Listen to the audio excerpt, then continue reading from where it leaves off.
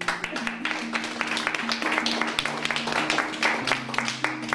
Thank you for coming. And it's a joy to be here to talk about weeds instead of the usual talks I give, which are on Vincent van Gogh. That's my main talk, but I'm happy to talk about weeds. Well, anyway, just a little background. I'm not considered really an herbalist. I'm a passionate plant person that loves to, as Cindy says, learn more. I'm curious about things. And when I thought back, why do I have such an incredible passion for this? I go back to where I grew up, and that was in Switzerland. And their plant medicines, herbal teas, all these things were readily available all the time and still are at pharmacies. You don't have to go to a nature market or something. Pharmacies will have a lot of information, a lot of products that are based on natural herbs and weeds. For example, as children, we would drink not sodas, but herbal teas. That's what we would drink. So that whole culture is maybe a little bit more closely connected to the traditional Western medicine. I have vivid memories as a child of women in the early spring gathering dandelion greens. And that, you may see that again coming up here in this country too, and it was part of this culture with the early colonialists. Because many of the plants that I'm going to show you today are actually plants that are not original to this continent, but have come over with the early settlers, the colonial people who came across from Europe and found that a lot of the plants growing there, they wanted to have with them because they knew about their nutritional value and the medicinal value. So I did, in the 90s, begin to grow my own herbs. At this point, it was mostly still for cooking. And I was in Los Angeles, where herbs grew all year, and I had 35 different herbs in my garden, and it was fantastically exciting to learn about them. But then I became more involved and learned more, not just about the taste, but that many of these herbs, like oregano and rosemary and so on, also had medicinal values, as well as nutritional and taste values. And that got me then more and more interested in here in Vermont to look around my backyard, look around the trails, and investigate what was growing and to find out more about it. So I'm constantly learning. And the other quick thing I wanted to say in terms of foraging wild plants, there are some rules. And the biggest #1 rule is that if you're going to pick something because you want to eat it or use it anyway, you have to be 100% sure what it is. That's really the biggest one. You don't want to endanger yourself. So 100% sure. You also have to make sure that wherever you're picking these things, no chemicals have been sprayed. And so stay away also 50 feet on the highway, either side of the highway, if you want to pick anything, or anywhere where you may think that something has been sprayed. So just make sure you know it's safe. And then when you harvest plants, don't harvest the whole patch of nettles or something. Always just in measure. Leave something growing. The Native Americans have that policy too. You don't take everything that you see, but just leave things growing so that the next person can find, also that everything can replenish itself. And the last foraging rule, which I like when I read the herbalist's golden rules, was pick everything with gratitude. It's a gift. So on to the first herb. Anybody know this one? You do. Say it. Coltsfoot. Yeah. This is coltsfoot, one of the first ones that blooms in the spring. And I know when you, for example, drive down the road to Hildene, on either side, it's yellow, bright yellow in the early spring. So it's the first flower to bloom and an important one for the bees and any insects that are dependent on nectar. They often are, mistaken for dandelions, but they are not.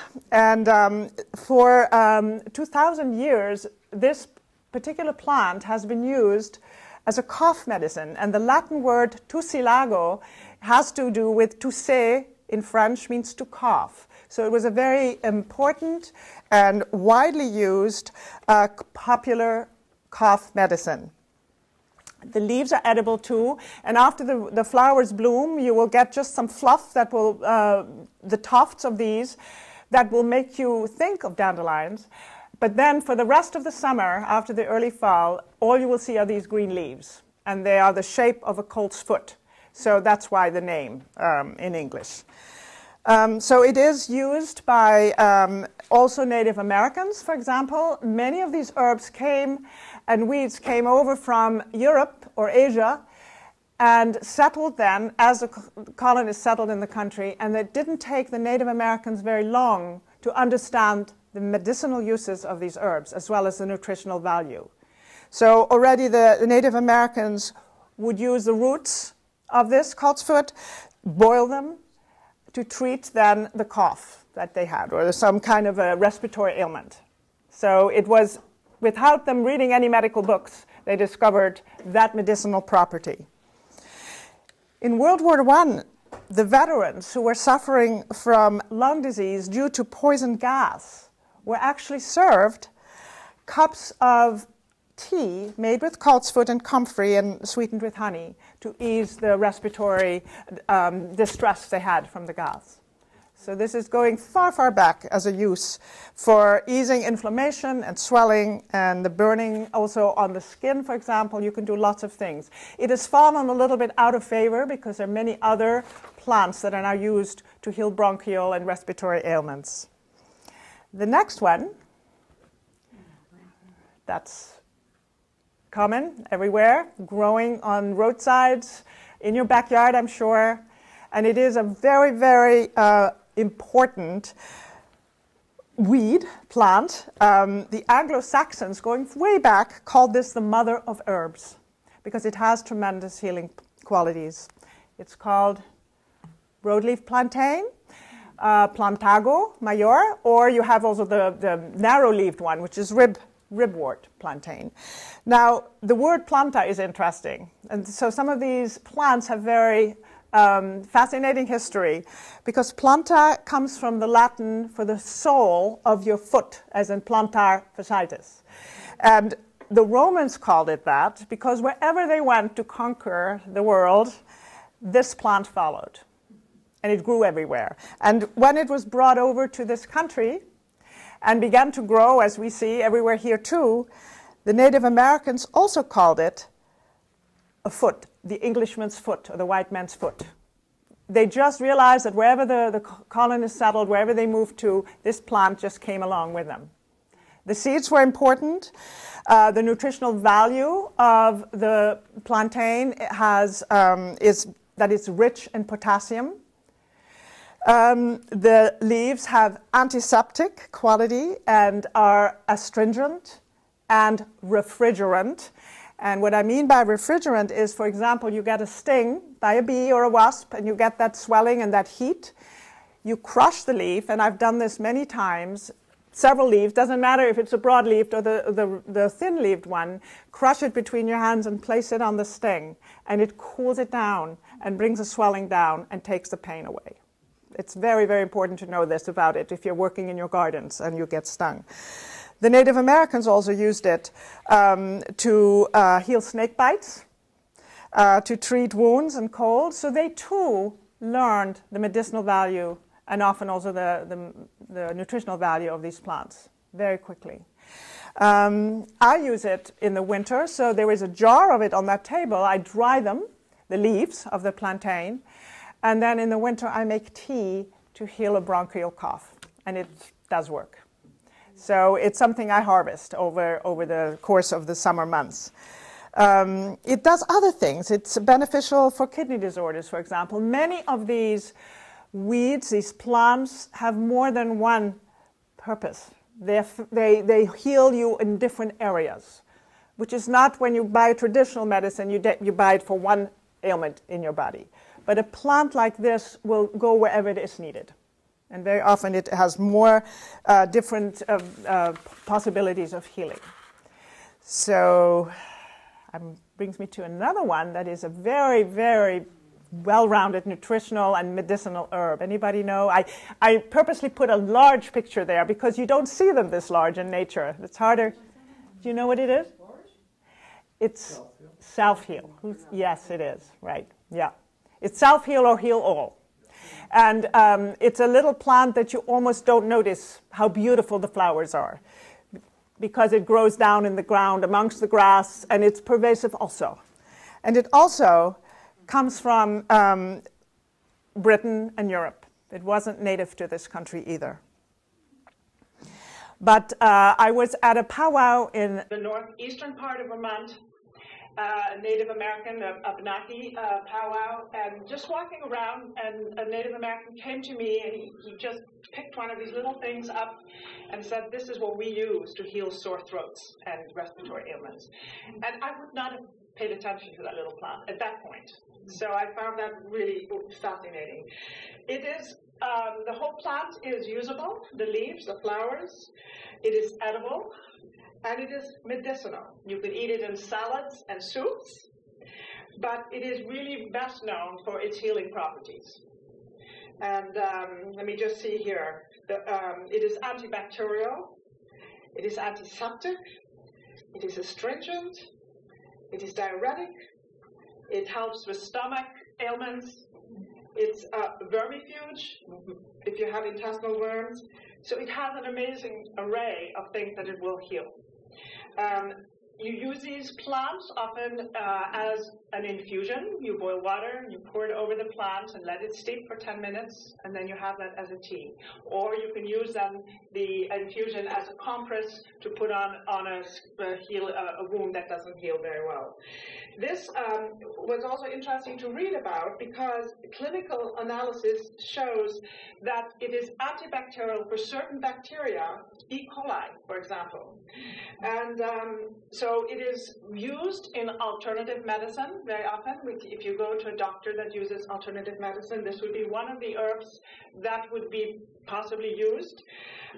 And the other thing it is doing, it's showing a promise in research for cancer, AIDS, and diabetes. So some of these plants are coming back into the mainstream of medicine, and they're doing some research and discovering that what it has been used as for hundreds, sometimes thousands of years for certain ailments, it is substantiated by scientific study. So it's fascinating to see what is all available. Again, as you walk in your yard, you have the pharmacy under your feet. Anybody know this one? This is also at large, and you usually don't see it this big. Ground ivy, that's right. Yeah, Glaucoma hederaceae. I love the Latin words too. And for most of the history of this plant, let me show you the name. Ground ivy right there.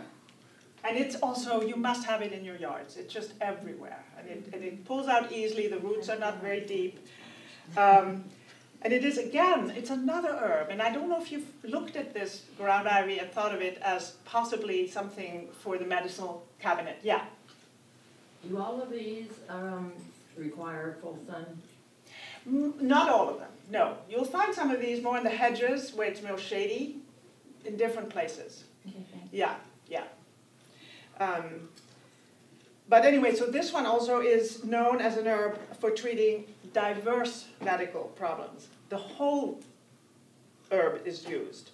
The Saxons used it already way back to put it in their beer to give it a bitter taste. And bitter often in herbs is a very good quality for digestive issues. So their beers had an added medicinal quality to it. It is very high in vitamin C. So if you do make an infusion or if you take the leaves and put them in your salad, you're adding a little bit more vitamins to your meal. It was used to treat scurvy.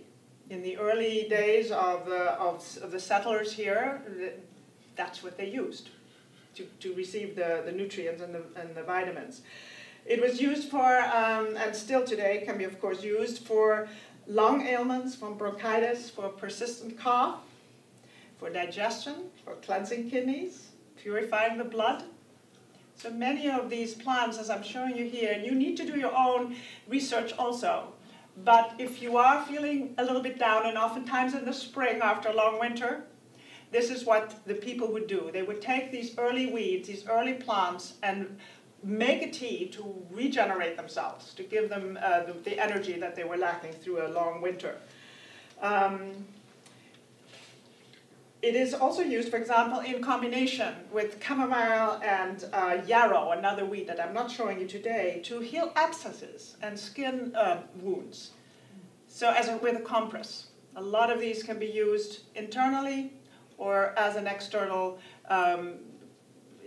compress, or there's another word for that. But again, an innocuous little herb, little weed that just grows everywhere. It has a lot of power to it.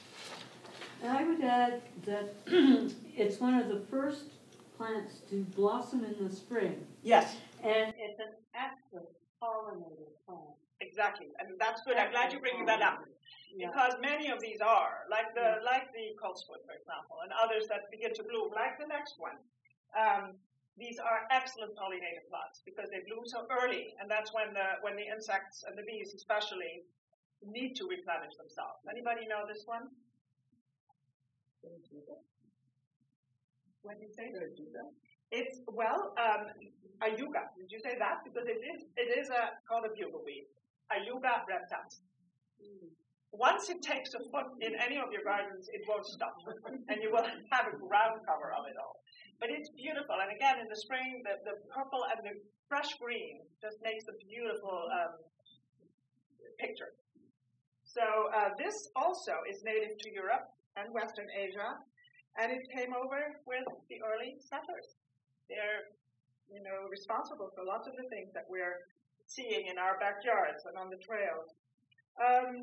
It was known to make ointments, and you would have to boil it in hog fat or something like that for bruises. Nicholas Culpeper said you shouldn't be without this plant and boiled in some hog lard and put in a little jar and kept for any time you bump yourself, you hurt yourself, you bruise yourself. It's a very important herb for them. It also, this is another thing, it has properties that lower blood pressure, for example. Its action even resembles digitalis, which is taken for heart problems. So again, some of these are potent, but they're not as potent as you would take a drug.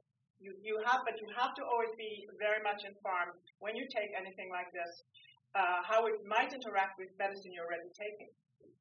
But they do have these amazing properties, beautiful as they are. They serve us. This one, I really enlarged this flower. What is it? Purslane. Yeah. Anybody seen that in their gardens? Because what you really see is really low sort of ground cover with a red stalk and succulent. Anybody read the book Stalking the Wild Asparagus by Yule Gibbons? I have a copy there. He swears by this one and another one and says that these are the most important two herbs, the next one and this one, that you should know about. It is so incredibly nutritious. And it is valued as a food and grown as a vegetable in East India, and the Persians used it already more than 2,000 years ago as a staple food. And Yule Gibbons actually calls it India's gift to us. So again, it came over with settlers. Most of us just don't really look at it so much. It's not that.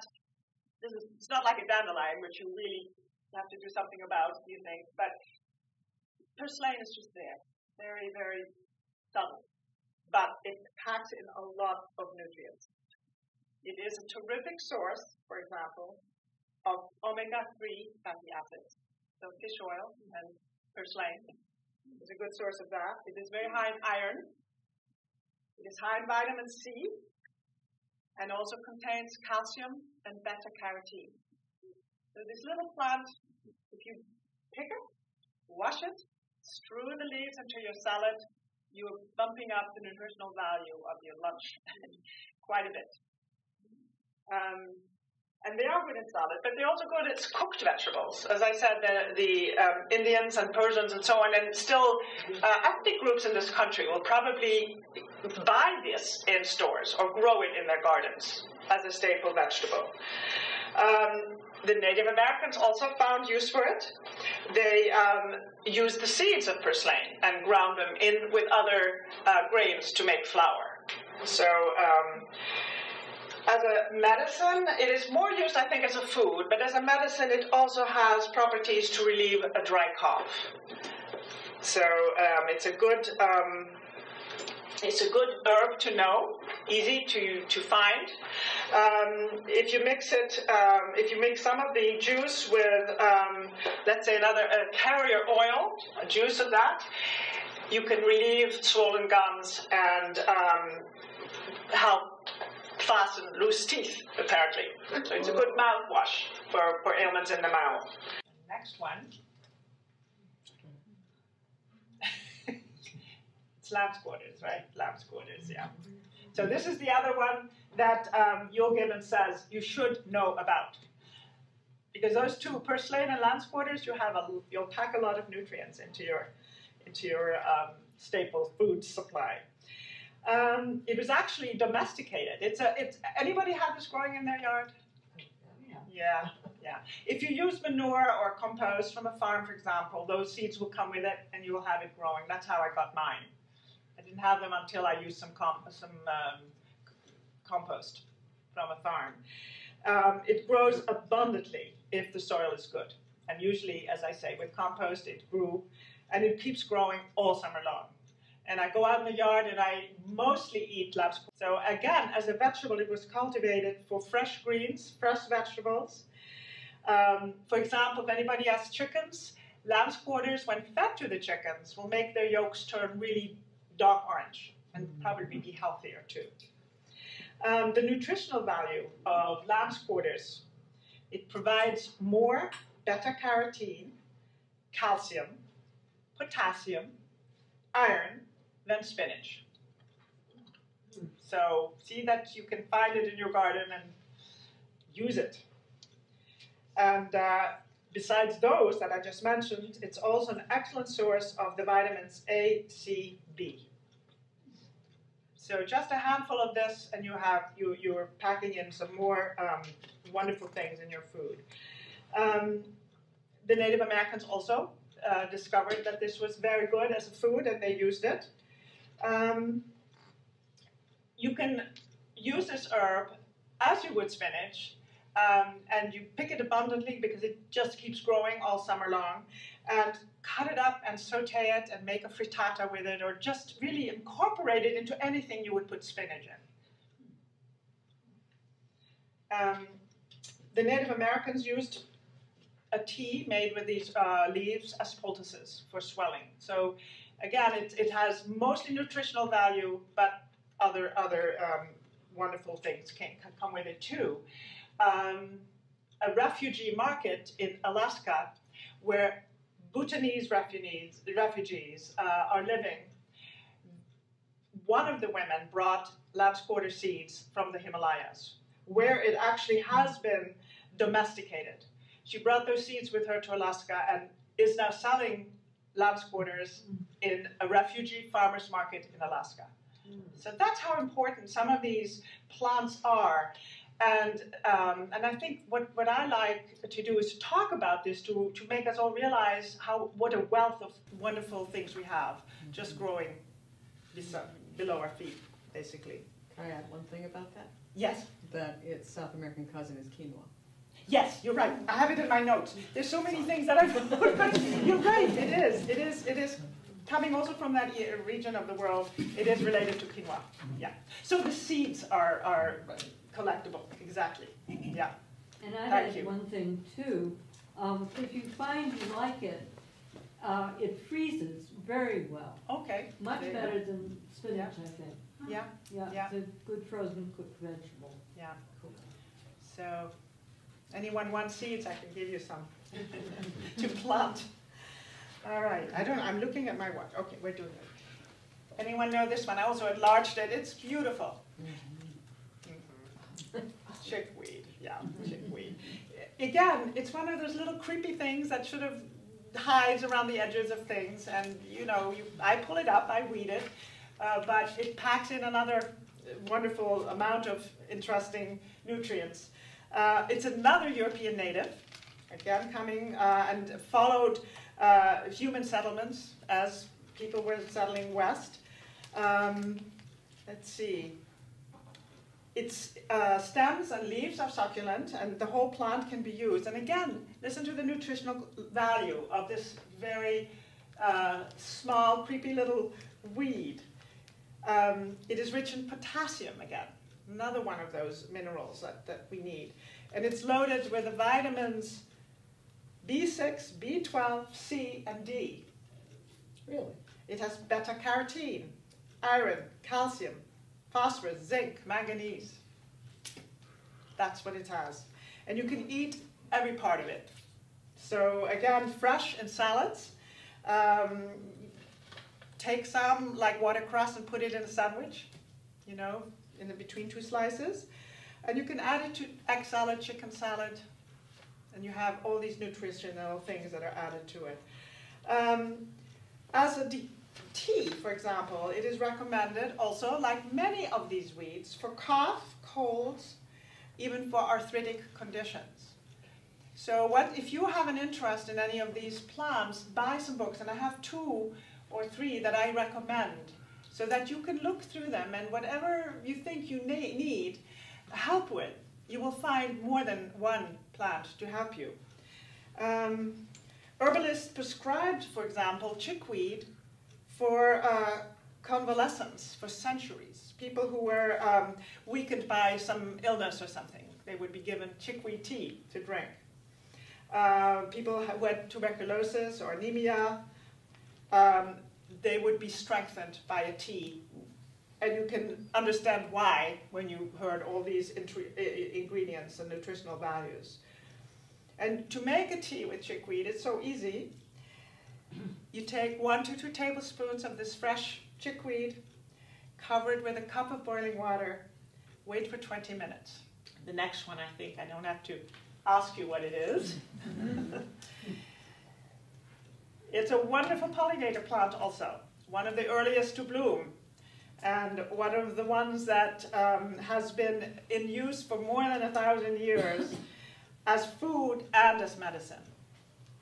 It's the ancient Egyptians already used it, and Arabian physicians used it and felt that this was a plant that healed many different maladies.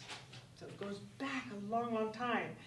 And again, it's not originally from this continent. It came from Europe. Early immigrants introduced it to the New World to heal and to comfort and to feed them. I read a wonderful story of a woman who was one of the early settlers who went further west, left her home, but she didn't leave without a little bag of dandelion seeds, because she knew wherever she would plant them, in the spring she would have the first greens that she could use. Yes? I heard that they were brought over to provide food for the honeybees, which were also brought over because they're not native. I don't know if that's connected with them, but it could be. That they brought the dandelions for that purpose. That's possible. But I do know that the greens, or the roots and the greens of the dandelions, are very nutritious also. And that the settlers, well, they would have had all of that knowledge, probably too, for the bees. Yeah, let's see. But the thing is about dandelions, I have a thing about dandelions. Because in our culture, in part of our culture, the dandelion is ruined weapons against them. And it's interesting because there's no plant probably that's as easily recognized as a dandelion, as much hated as a dandelion, and so systematically singled out for extermination. So I've written little articles in the journal to let people know, do not do anything to those dandelions. They need to be there. They need to be there for our bees. And if they're there for our bees, then you too can benefit from them. So let them grow. And the other thing that most of us didn't know, and I didn't either, was that dandelions are actually good for business. Because this is interesting to me. We are, on the one hand, trying to get rid of dandelions in our perfect lawns, but on the other hand, every year, large quantities of leaves supply a popular demand for fresh greens in ethnic grocery stores, and the United States imports more than 1,000 pounds of dandelion roots to use for patented medicine. So deep down, there is the knowledge that this dandelion is more than just a pest. So we should keep them growing, keep using them, and if you really think you have too many in your garden, go dig them out. The roots are healthy. I have a jar of roots here, and eat the greens. And I eat them all year long, not just in the spring. In the spring, they're less bitter, but you can eat them all year long.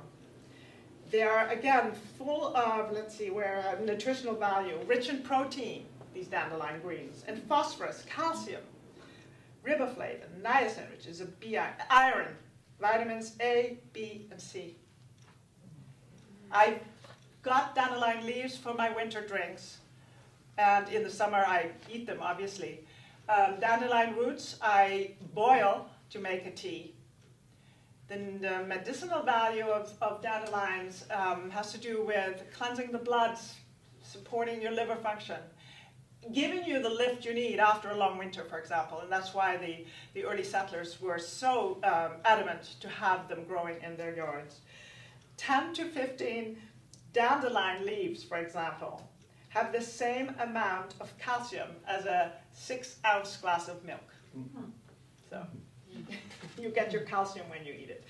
I've got a picture here of the little buds. Those are called poor man's capers.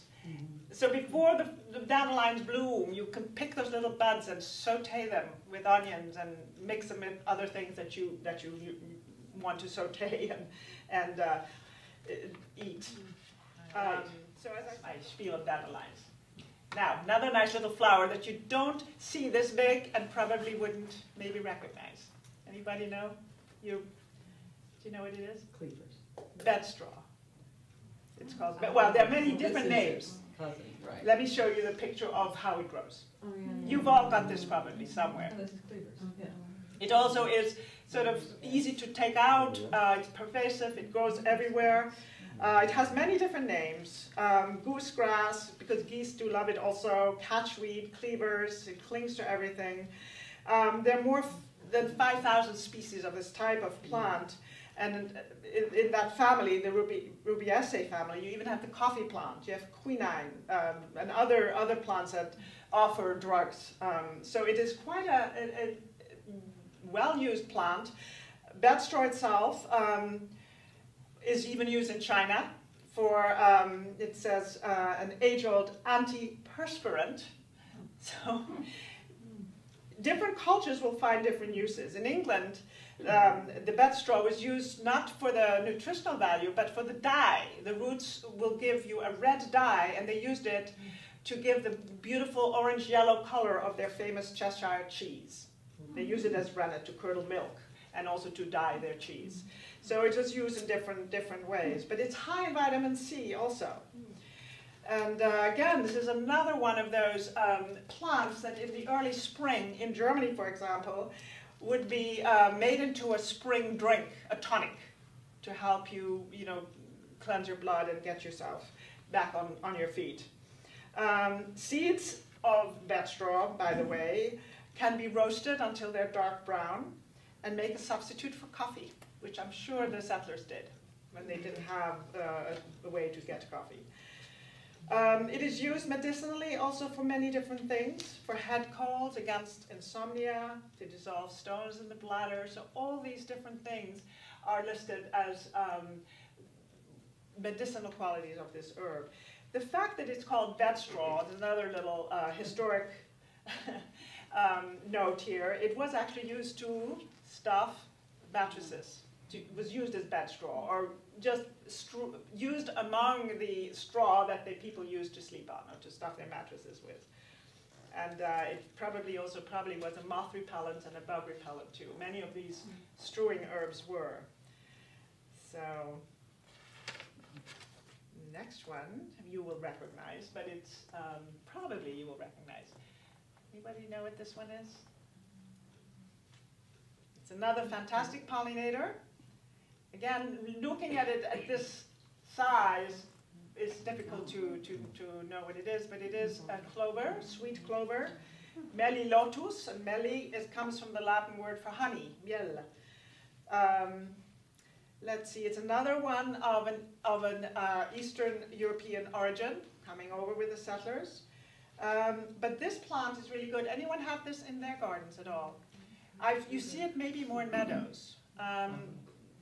It's a most useful plant, great crop plant, because what it does, it fixes nitrogen from the atmosphere. It has, let's see, it's a valued soil building weed. They take the nitrogen supply from the air and feed it to the millions of special bacteria that live in nodules in the plant's roots. And then these bacteria fix the nitrogen and give it to the plant. So the plant doesn't take nitrogen from the soil, it actually produces its own nitrogen. And then if you let it go to seed or let it die in the spring and you leave it on your ground, it'll add the nutritional value, it will regenerate the soil with nitrogen. As a nutritional plant, it has is a great source of protein, for example. You can eat the seeds. You can add it to salads and stews and soups. You can eat the fresh young leaves, again as a salad or steamed. So this plant too is abundant. If you look, once you start looking for them, you'll see them more in the meadows. It has actually a vanilla flavor. So if you took a little bit, one of the little petals and just tasted it, you would taste the sweetness and the vanilla flavor. So it's also been used by bakers to add to cookies, cakes, and pastries to add the vanilla flavor. And some of these herbs, and I haven't mentioned most of them that do this, but they're also good if you make a tea or an infusion with them to use as a facial cooling or astringent for cosmetic uses. Some of these plants have that too. So as a tea, it also is good for the digestion. I usually drink mint tea if I need to help my digestion, but a sweet clover plant would do the same thing. So now this one, you know. Again, I love this picture because it makes it look much more important or impressive. And this is, of course, the red clover. And this clover, this plant, has anybody ever drunk it or collected it and made it into a tea? It's very healthy and full of nutrients too.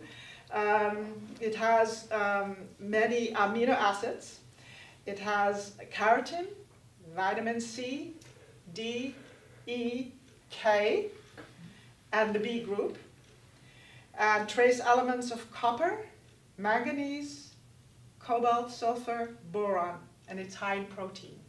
This, again, ordinary little clover that grows in the fields around us has all of this nutritional value.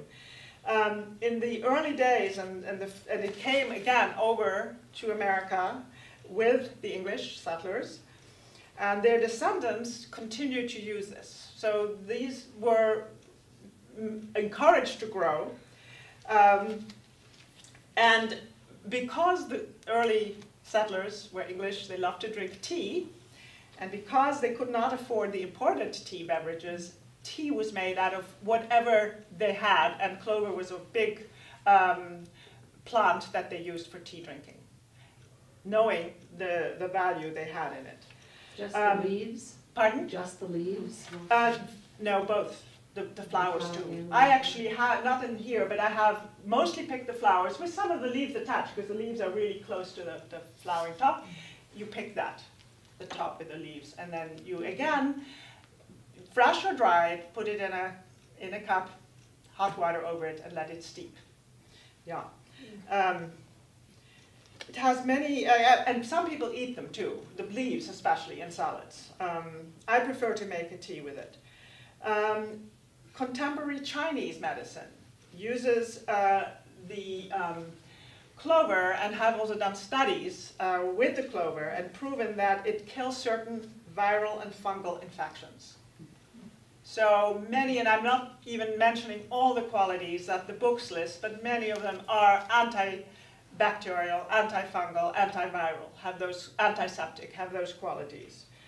The red clover is also a very good tonic just for the whole body, again, to strengthen your blood, help your liver function better. So it's a very, very good plant. Again, easily available. As long as you know things have not been sprayed, you can pick them in anywhere. This one is,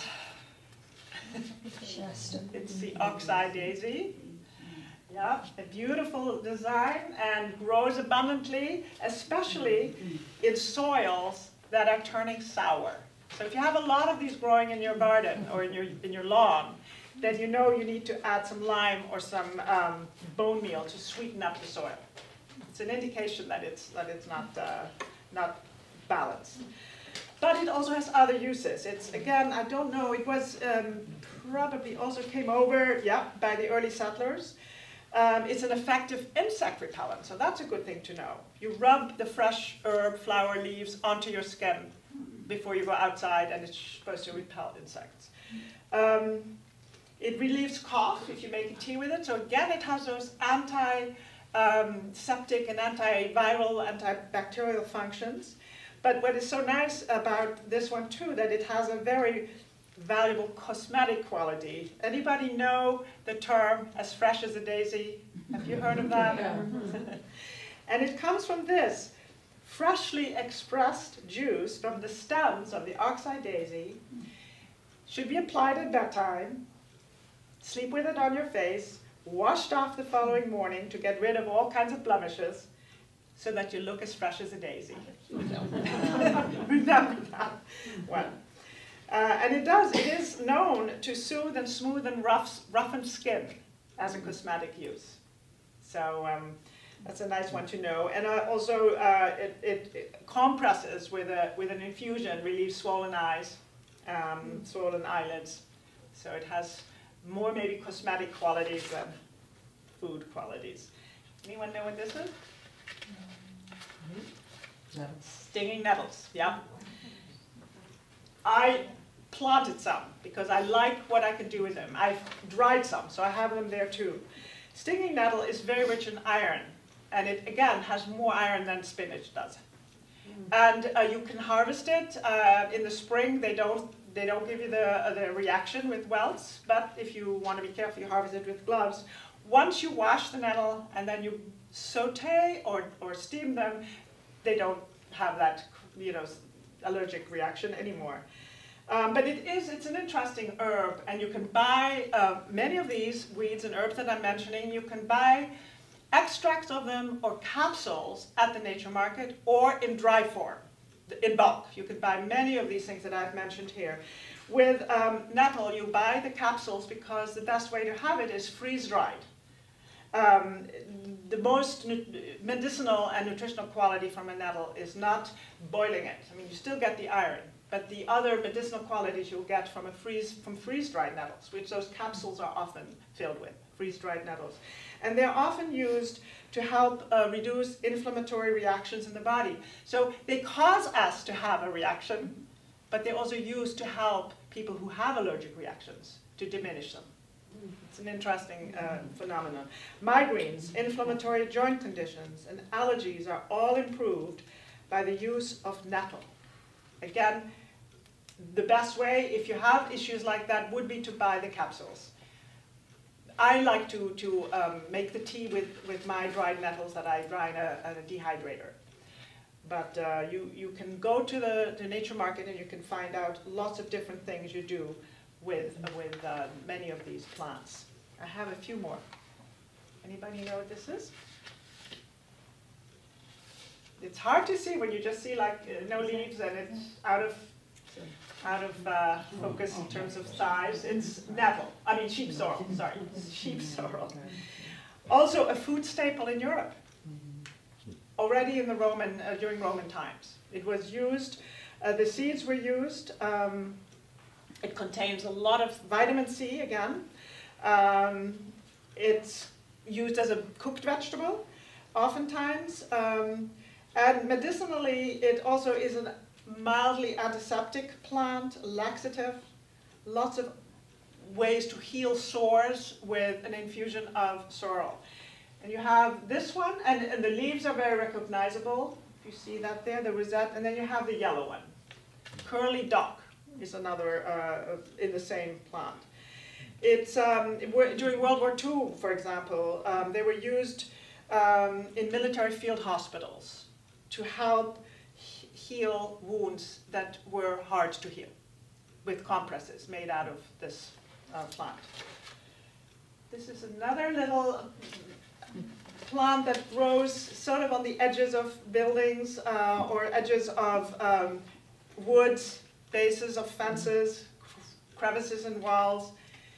It's found off the, and when it is found off the beaten track, if you encounter these somewhere in the middle of nowhere, you can almost read into that there has been a settlement there, because this is a kind of plant that followed settlers. There are others too.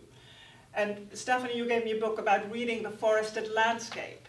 So you can walk to the forest and you see a plant that's not normally there, but it is there because of the fact that there was a settlement. So they use this kind of plant actually to discover old settlements in forests and so on. It's very interesting. It's used homeopathically quite a bit for gout and jaundice and all kinds of other ailments like that. Oh, I didn't show you the next picture. There it is. So it's a celandine. I didn't tell you the name even. But it's, I don't know if you have it. I have it. I've seen it in many places here in Vermont. This one, anyone know? Mullen, yeah. It's a big, big plant. Grows sometimes over 6 feet tall. It's another one of those plants that is a pollinator, wonderful pollinator. So encourage it to grow. It has some interesting little historic things. For example, the leaves are big and thick. And they were used by the Romans, actually, the Roman soldiers conquering Europe, in their shoes to prevent their feet from touching. When their leather, their shoes got thin, the leaves would coat their shoes, their feet. But what it was really used for was as a tinder to make torches, to make candle wicks. It's also called the candlewick plant. It's very hairy, and the leaves would be dried, and the little hair would be used and made into candle wicks. Also, the stem would be dipped into tallow and made into torches. And where I grew up in Europe, it was actually called the king's candle. So it would be used as big, big torches that you could lighten up the outside. But medicinally, it's also used for coughing. It's a known herb to be used for bronchial issues or respiratory issues. And a great pollinator, as I said. Anybody know this one? You've got this growing everywhere too in Vermont. Equisetum? Horsetail? Field horsetail. It's one of the oldest plants, most primitive of the fern families, and fossil records show that this hasn't changed since fossils, time of the fossils. It's high in silica and is used also for different things, but nutritionally it contains vitamins and minerals also, obviously silica. And it is used for all kinds of, again, gout, skin afflictions, all kinds of things where these nutritional values are necessary. It enriches the blood and strengthens the fingernails, so you make teas with this, and you absorb then that silicon in your body with it. It's also used in the household to scour dishes. Well, they used to, but we don't do that anymore. But even metalsmiths, to make arrowheads sharper, they would use the silicon. It's hard. It's a scrubber in a way to polish and to scrub things. It's an interesting herb too. But it grows prolifically, and you need to, stop it if you don't want it going everywhere. And I'm going to end with this one, which we all know, I think, the milkweed. Yeah, important weed that we need to make sure we plant everywhere, because it's one of the best pollinators for the monarchs and also for other insects. But it's also incredibly nutritional and used in all its stages of growth for food. Ewell Gibbons writes about it, and he writes about how to prepare the young shoots of milkweed, or the buds, or the flowers, and your mouth waters the way he describes cooking them with butter and salt and pepper and so on. It's really a very versatile plant. However, I don't encourage you to take the shoots because we want them to grow so they become the food for the monarch larvae. So it's important that we make sure this gets spread. So I think that's the end. I just put another little quote there because hopefully, and I do this when I read about weeds or read about anything and I see them in nature, they become friends. They become a little bit more familiar. And you begin to see them more, too. You begin to realize they're abundant. And when you recognize something, it's a thrill, I think. So anyway, any questions that you'd like?